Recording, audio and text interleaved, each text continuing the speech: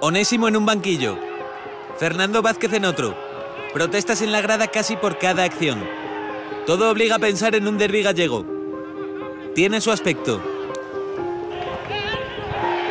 Su escenario.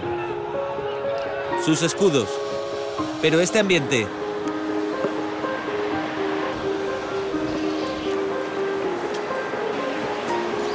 es el de un partido más del Depor en Segunda B.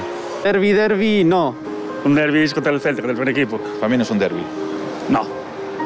No, no es un derbi. Es un amistoso. Descafeinado. Descafeinado. No es un derbi ni de broma, vamos. Las caras a las que hoy se enfrenta son otras. Algunas ni siquiera tienen foto. En esta categoría en la que es tan difícil llegar. Rematar.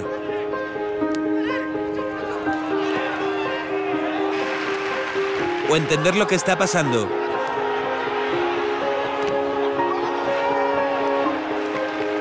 Todavía no han perdido ni un solo encuentro. Si algo puede doler más que bajar a Segunda División B y tener que jugar contra el filial del eterno rival. Yo nunca pensé que íbamos a jugar con el Celta B, la verdad.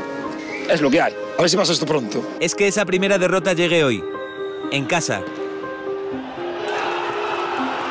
Contra ellos. Después de estas palabras, nada va a ser igual.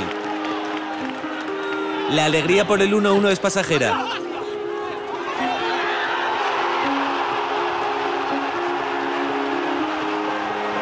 Se va a seguir llegando al área.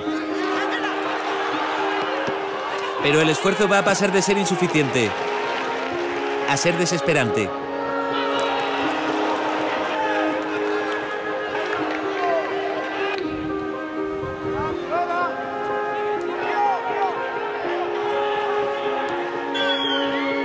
Unos optan por no mirar, otros por desahogos de toda clase.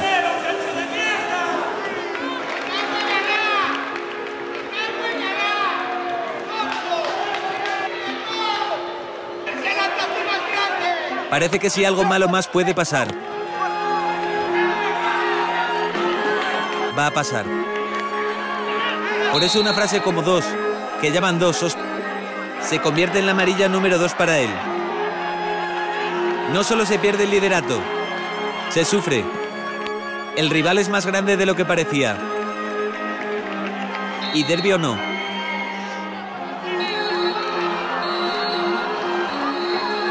El ambiente no es el mejor que se recuerda en Riazor.